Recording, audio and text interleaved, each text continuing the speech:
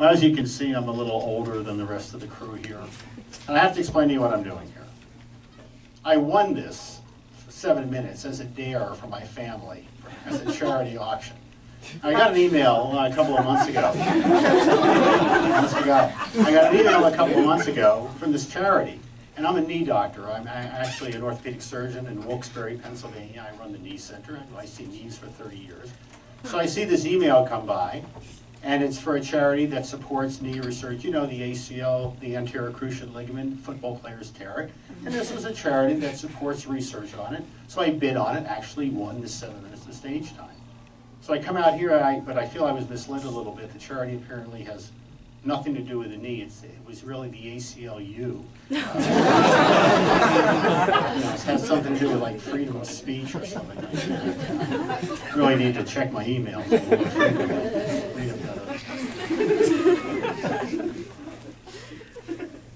I see about 100 patients a week, and periodically my day is ruined by Dr. Oz.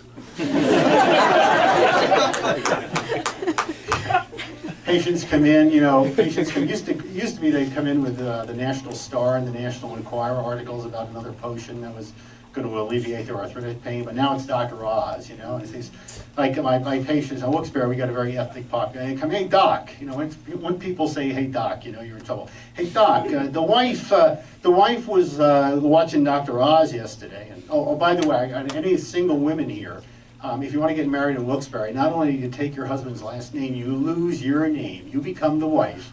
As in, the wife and I are going to Atlantic City. So they don't have a name. So he said, the wife was watching Dr. Oz, and Dr. Oz said, if I buy his extract of dried sheep dung and I put it on my knee twice a day for a year, my arthritis isn't going to hurt. You know, and then like I say, you know, I was absent that day in medical school when we discussed dried sheep dung as the arthritis treatment of choice, so I really can't be authoritative on that. You know, Dr. Oz, guys, I could go on and on about Dr. Oz. I don't have any time for Dr. Oz. The internet is great, though. You know, the internet has helped me out because, you know, what I do is I don't have to talk as much. You go ahead and, like, torn meniscus. I do a lot of meniscus. Hey, go read the 1 billion Google things on torn meniscus. Talk to me in a week. Tell me what you want to know. The only thing I don't understand about the internet is, you ever buy anything online, like with the Amex card? You know, you buy a toaster from Best Buy and you go pick it up. You buy it, immediately your iPad goes down. You know, Amex has just deducted, you know, $40 for a toaster. You know, right? Then the toaster doesn't work. The bagel doesn't fit in it. You take it back to Best Buy. They give you credit. They say, oh, Amex will credit you in 4 to 6 weeks. I said, what do they have, like AOL dial-up in American Express? I mean, it takes them 4 to 6 weeks to get back into the server to give you your money? I don't understand that. You know, what are they doing? It should be the same. You give Amex your money, you get your money back right away. I don't know why. Anyway, I digress. When you're a medical student, you know, your third drives me crazy. I don't understand. Third year of medical school, you've got to see patients. And I remember it was very depressing to me because everybody was sick. You know, I'm Jewish, and I was ordered to become a doctor by my parents. And I remember getting to medical school, and I called up my father and said, what did you get me into? Everybody's sick. You do this for a living. They're coughing on you, you're puking, you got to stick your finger up their poopy hole. I said, who wants to do this for a living? It's a disgusting profession. That's why I became an orthopedic surgeon, is because, you know, we're not dealing with sick people, we're dealing with injured people. It's a little better. Then they come into the hospital and get sick, but that's an entirely different thing. But anyway, I had a lady from Bolivia, and I speak a little Spanish, and as a third-year student, I had to work her up. She was short of breath, and they were going to do, this was in Jefferson in the 70s, it was a heart surgery. They're going to replace 3 of her valves. And let me tell you, the chance, that even today it's a risky procedure, and the chances of her, you know, surviving it were minimal. Let me put it in more contemporaneous terms. The chances of this poor Bolivian woman getting out of Jefferson Hospital alive in the 70s was like that of a Hollywood actress getting out of Harvey Weinstein's apartment without seeing his dick. You know? It's very unlikely that would happen. And you know, when she lived on top of a mountain, so that's why she was short of breath. She lived at 12,000 feet from La Paz, Bolivia. She came to Philadelphia, she was at sea level, she felt great.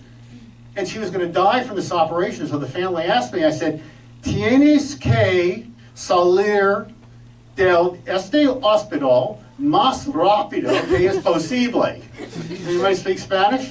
Yeah, you've got to get out of this hospital as quickly as possible. They're going to kill you. So we got her out of the hospital. I wrote down there, and I think she survived. But it was funny because all she had to do was move to sea level, and she would have been fine.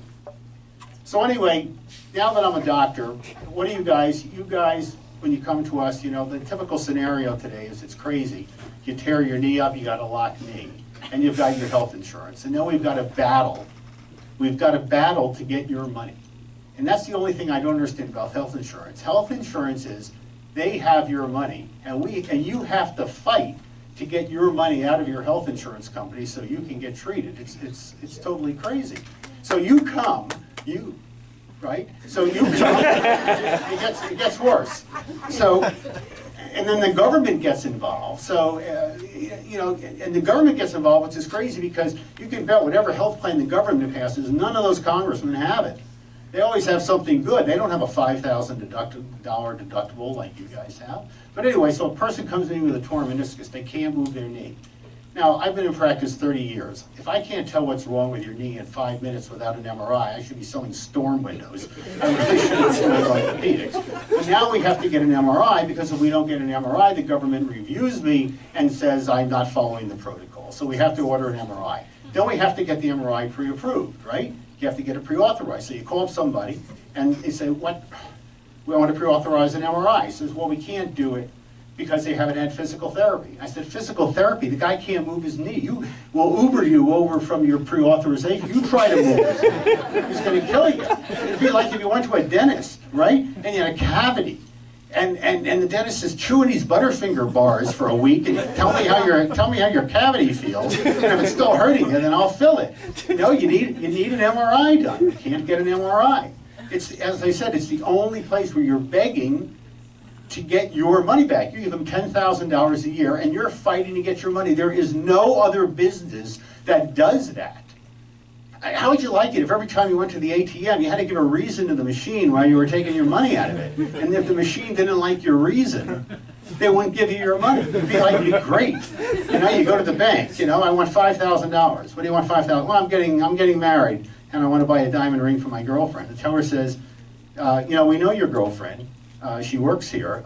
She's really, really hot, and she needs a bigger ring. We're not giving you $5,000. You've really got to commit to $20,000 for the ring." Yeah. So the health insurance people don't give you your money. Well, this is going to be my second and last attempt at doing stand-up. So I'm going to do something most comics don't do. I'm going to tell you a doctor joke. Because no one tells jokes anymore. I would thought if I ever did this again, just come up and tell 7 minutes of jokes. Anyway, it deals with a guy. The guy is pissing all over himself. That's the premise of the joke. He's peeing all over himself, so he goes to the top urologist in San Francisco. And he goes through a thorough evaluation. The doctor comes out and says, "Your kidneys are fine, your bladder are fine. There's nothing wrong with you except," and I don't want to be funny about it, "but you have the smallest penis I've ever seen, and I've been a urologist for 30 years. I've seen thousands of patients." The guy says, yeah, I know. It's really bad, because by the time I feel like I'm going to pee, and then I open my zipper and I try to hunt around and find it, and by the time I get it out, I pissed all over myself." So the doctor says, "Yeah, but you're married?" Yeah, I'm married. "And you got 3 kids?" "Yeah, you got 3 kids." The doctor says, "Well, how's your sex life?" And the guy says, "All right." The doctor says, "How is that possible?" He says, "Doc, when we have sex, we got 2 of us looking for it." Hey, thank you very much.